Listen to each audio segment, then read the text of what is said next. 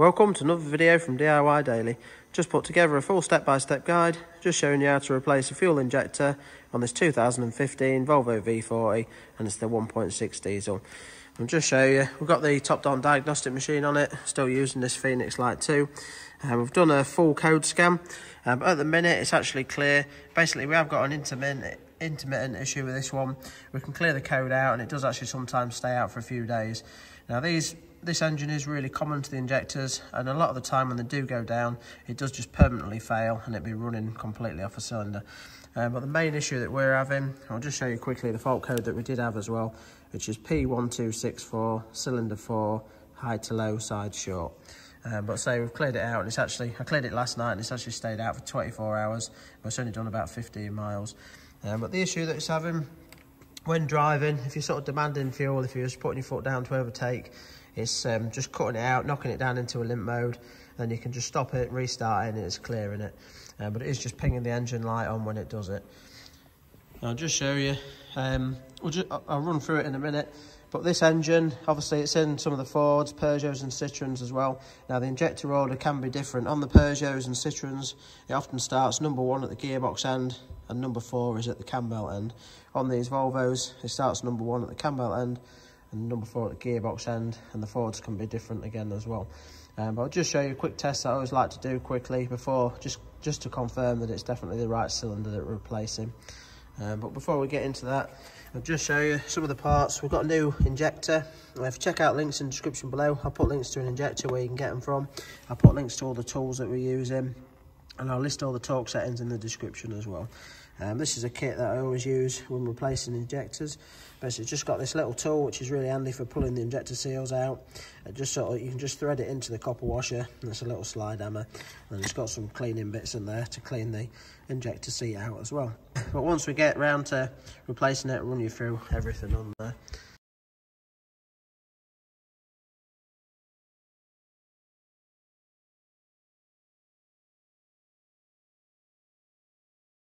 If you haven't already subscribed to the channel, just click on the red subscribe button below to make sure you don't miss out on any future content. But we'll get straight into the video. I'm just going to pop the engine cover off. It just simply pops on. We'll get that out of the way. And there's a tiny little foam cover that just sits over the injectors. I'll just pull that out as well. And I'll just show you how we're going to confirm that it's the right cylinder. So we've got the fault is relating to cylinder 4. So we're just going to run through that now.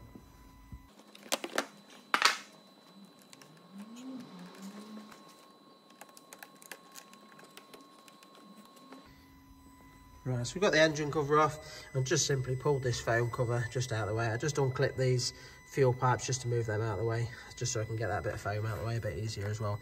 But we can just see number 1 is tucked right underneath that corner there, 2, 3 and 4. So what I believe is number 4 should be this one here on the gearbox end on this one. I'll just show you all I'm going to do just to confirm it. Is just simply disconnect it, just simply push the tab in there and flick it off. I'm just going to strike the car up, just leave it running for about 10 seconds, that's all, and it should then log a fault code with that cylinder. So just do that quick now.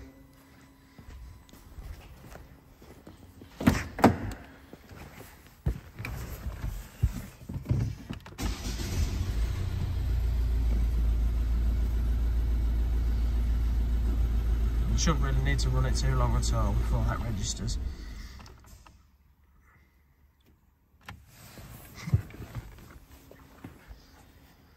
Now that we've done that, just refresh the scan. So let's do a full code scan with this top-down machine. It has got a few other fault codes in some of the other ECUs. It's got some issues to do with the lights in there, but we'll just speed through this scan just so we can show you the fault that it's logged. Obviously, I'm expecting the fault code to be different to what the issue that's coming up with. It's coming up with a cylinder 4 high to low side short. Obviously, I've disconnected it, so we'll get an open circuit fault now, which will actually be a different fault code, but at least it'll confirm that it's cylinder 4. You can just see the fault that we've got now, P0204, cylinder 4, open circuit. So we know that it's definitely the right cylinder we're looking to replace. So all I'll do is just turn the ignition off for now. Not too worried about clearing the fault code, because I'll do that once we're finished. And then I will just run you through. There is a little procedure that you've got to run through. They don't have a specific coding on these Volvos.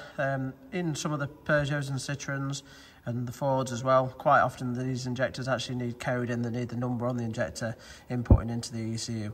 But I don't believe it does on this one. I'll run through it after, but I think there's just a little procedure that we've got to run through, that's all. Right, so the first thing I'm going to do is just give yourself a little bit of room. So I'm just going to tuck that foam out of the way, tuck this fuel pipe out of the way a little bit. But so this end 3 injectors aren't too bad to access. But what we're going to need to do, obviously the connector's off already, so I'm just going to pull that out, tuck that out of the way. Now the return pipes on these, to get these off, you basically need to cup your fingers under each side, under both green tabs, and press down in the middle as you sort of pull up. And that'll pop the return hose off. So just do that now, just try to get it on the camera.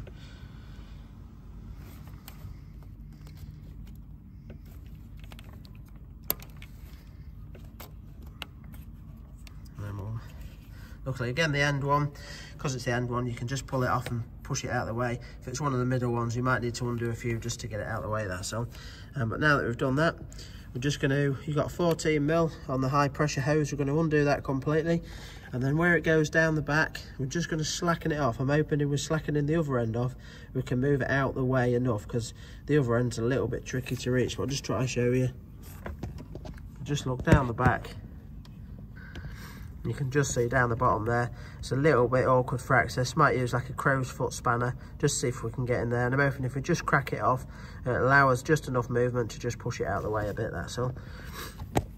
And once we've done that, we'll just get this foam piece out of the way. It just sits in, but it's actually covering over the injector clamp bolt. So I'll just for now, we'll get this 14mm off, and then we'll run you through that after.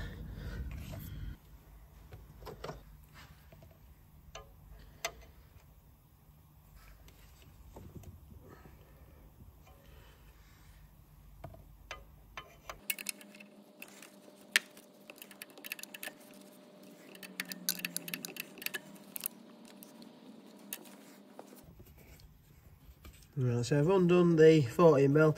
I've actually only undone it at this end for now.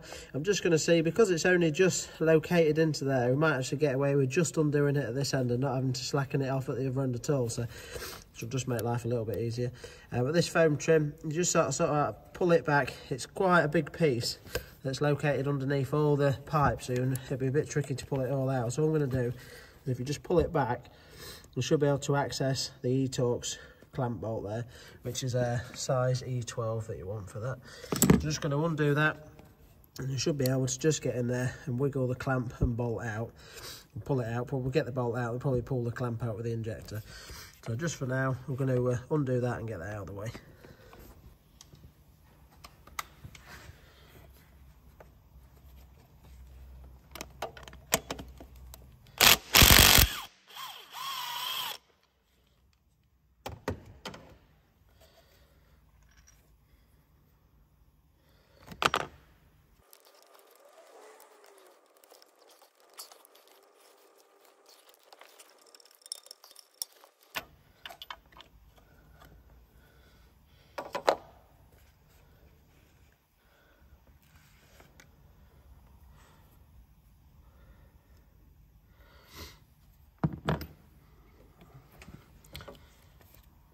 So that's the injector out.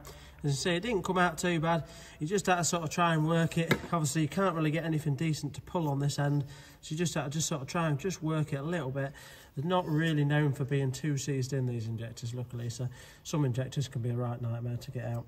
But it looks like it's not going to be too bad to clean up. But that's the old one, so just put that aside for now.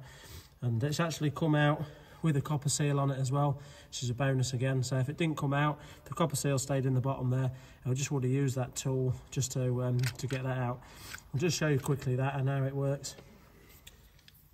Basically, all it does, you just simply you just twist it in, and then just use the slide hammer function, and you could just pull it out. But if you didn't have that, another way that you can do it, it does work quite well. Just a Phillips screwdriver, you just tap it in. It just seems to grab the copper, and you'll normally just get them out okay with a Phillips screwdriver if you really need to. If you just have a look down the bore, you can see it looks really clean. That doesn't look too bad at all. So I'm just going to give it a bit of a wipe out in the hole, but you can see the actual seat for the seal is really nice and clean. So I'm just going to give it simply give it a bit of a wipe round with a rag in there. That's all.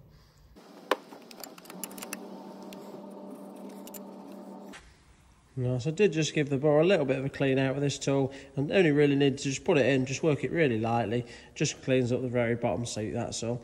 And once I've done that, just give it a quick wipe round with a rag. At this stage now, ready to fit the new injector. Obviously it comes with a couple of protective caps on it, just one over the threads there for the high pressure joint, and then one on the tip of the injector itself. So just going to take them off. Now on the new one, the seal's quite nicely sort of bedded on there. If the seal was a little bit loose, sometimes I drop the seal in first, just make sure it lands nice and flat so that you can just drop the injector in and through the seal, that's all. Once I've got it in, I'll just wind the threads for the high pressure hose on by hand. I'll not fully nip it, and then I'll feed the clamp through, put the bolt in, then run you through torquing it up, and then once that's torqued up, I'll just give the high pressure hose a final nip, that's all. So we'll just get that back into place now.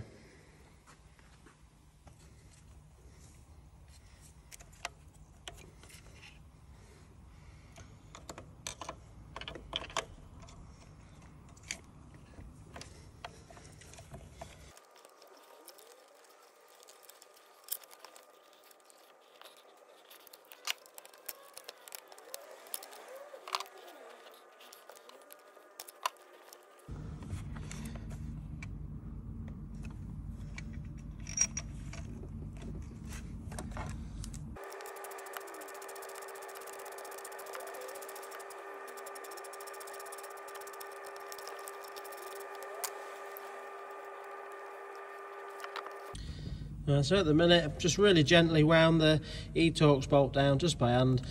I've just got the threads started by hand on the high pressure hose. I'm just going to run these up lightly with a spanner. I'm not going to give it its final nip, and then we'll just torque that down. So as soon as I've just give that a light nip, I'll just run you through the torque setting for the main injector clamp. It's a little bit fiddly. You just want to be careful as well when you're running the E-Torx bolt in. You just want to be really careful. You can't really afford to damage the threads in the head. Because of this piece of sponge, it does sort of go in at a bit of a slight angle from the back. Just want to be caught out, don't get caught out sort of winding it in from the front, that's all. But you feel if the threads start binding, you're best off just doing it really lightly by hand, that's all.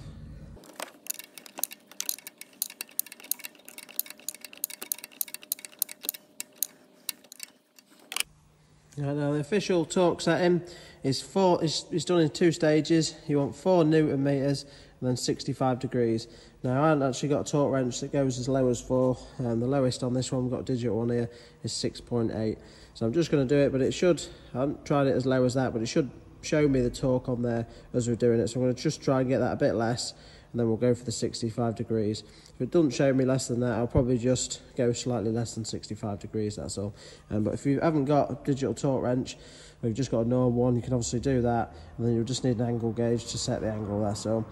Now it is always best to do them with a torque wrench, but if you haven't got one, you want to be careful, you don't want to be over tightening it, but again it doesn't want to be too slack, so we'll just torque it up and then we'll run you on to the next stage after that.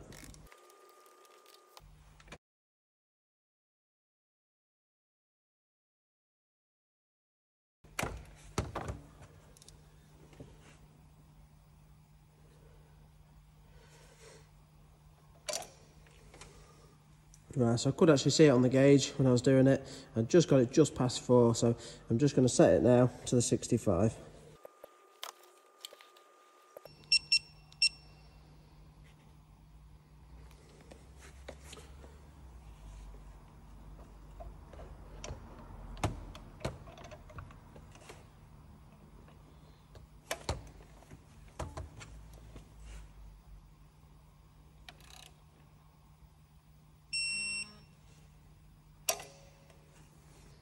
Right, so now I've got that torqued up correctly. Next thing I'm going to do is just give that just a nip. Again, with these, they don't want to be too tight. It is a bit of a nip, that's all. But definitely don't want to, make sure you don't do it too tight and damage the threads. And once we've done that, we're just going to push the return hose on, and once you've pushed it into place, and then push the green clip down to secure it, and we'll just put everything back together. I might just leave this foam cover just out of the way a little bit. It's just when I've done anything like this, I always just like to run it up, just have a quick check on it afterwards, just make sure that you can't see it leaking or anything like that. And then once we've done that, we'll run you through the procedure on the diagnostic machine as well.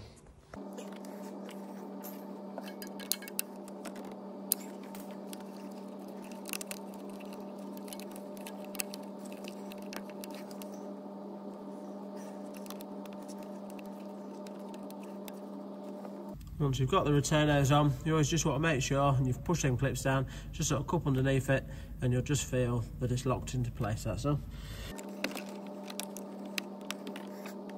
All I'm going to do at this stage is just strike it up quick now, just have a quick look round. I'm just going to, before I do strike it up, I will clear the fault codes as well. I'll just strike it up, and before anything, I'm just going to have a quick look, just make sure it's sealed up.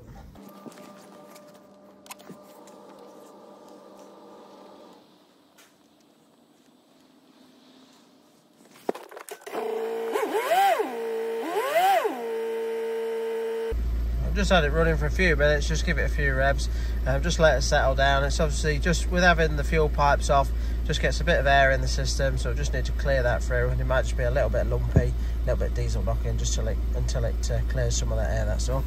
I'm just going to turn it off just for the video, but just obviously you'll not be able to hear it, but all I do at this stage now, once you've done it, just leave it running and just have a really good look round. Just make sure, because there is quite a bit of pressure at the return hoses, so if it is leaking, you'll see it quite clearly. So just leave it running for a few minutes while you keep an eye on it. Check your connection at the high pressure hose and at the return pipe there, and just make sure it's definitely not leaking. Once you're happy with that, you can put it back together. I'll just skip through this step, and then I'll just run you through the procedure on the diagnostic machine.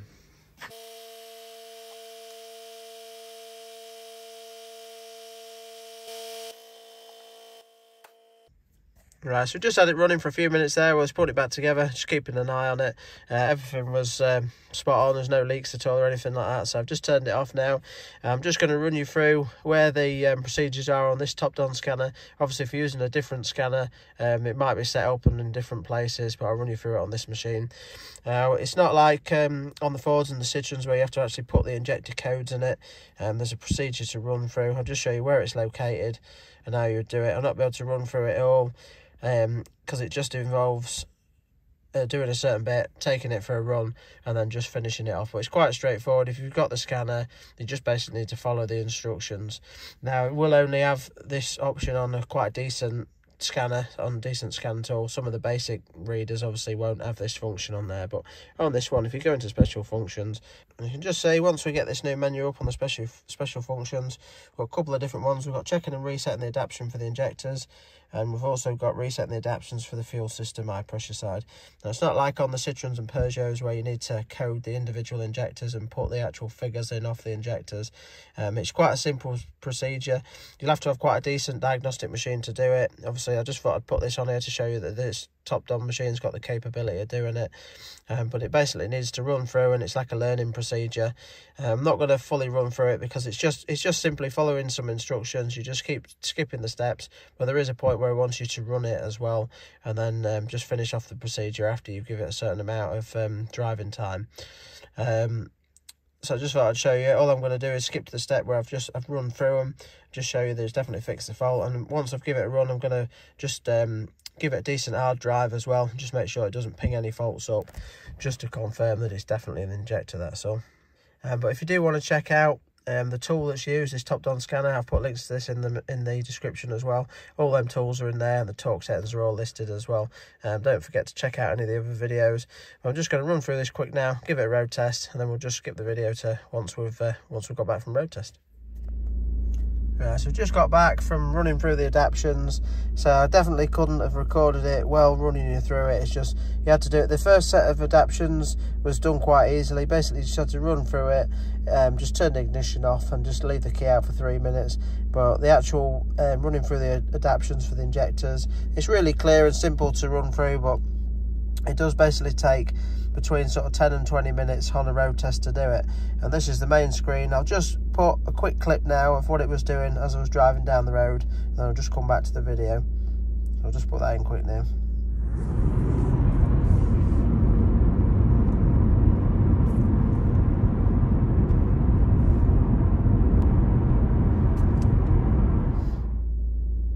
So you could just see on the video there, basically exactly the same screen as this, but it just shows you a percentage of the progress as you're running up to it. I think what I was putting the video on there was on about 50%-ish, but it goes up, and it took me about sort of, I'd say it nearly took a full 20 minutes to get to the 100% complete bit on it. So, but obviously I couldn't record that while we was driving.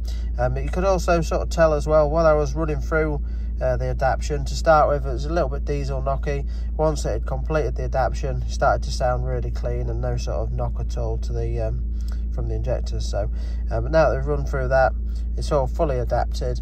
Can just shut it off and just make sure that there's no fault codes in it. But so I'm happy that everything's absolutely spot on now. But it just shows the capabilities of this top dog machine again. If you're interested in it, definitely check it out. It's well worth its money. But yeah, I hope you liked the video. If you did, give it a quick thumbs up and subscribe to the channel. But thanks for watching, and we'll see you next time.